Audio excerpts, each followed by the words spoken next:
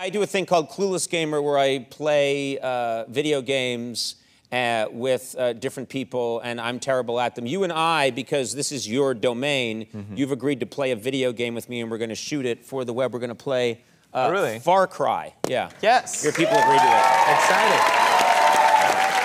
We'll tape that after the show. Yeah. Are you nervous about playing with me? You know, legend? I think you should be nervous. Yeah. I've seen you play, Conan. You're pretty awful. I'm terrible. I can't get, when I play first shooter games, I can't get my character to lift his head to see where he's going. Yeah. I literally can't. I have trouble, and then I start turning around, and sometimes I just turn around.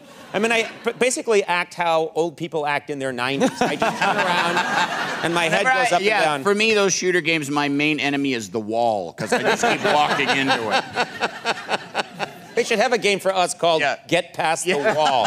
Get out of that room. Okay, you have a new YouTube Red original series. That's right. It's called Scare PewDiePie. What's the show about? Well, I play horror games. That's kind of my thing on YouTube. I react to them, and we're taking that to the next level. So it's real-life horror games.